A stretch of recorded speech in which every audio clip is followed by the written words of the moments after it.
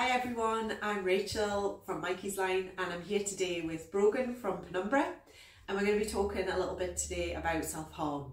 So it's a question and a topic that we get asked about a lot, and what we want to do today is just kind of explore it in a bit more detail, talk a little bit about what self-harm is all about, where you can get support, where you can get advice and information, and also maybe talk about some of the myths that come up around self-harm as well.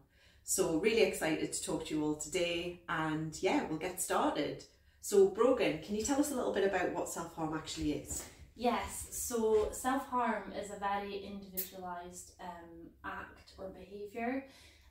It's very misunderstood within society. There's a lot of stigma, a lot of stereotypes. But what is most important to understand with self-harm is it's most of the time a coping mechanism for most people.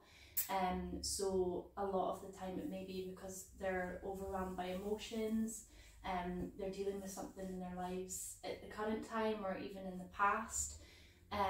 It can also be an element of control, but instead of focusing on the actual act of self-harm, what's important is to understand the underlying reasons behind it.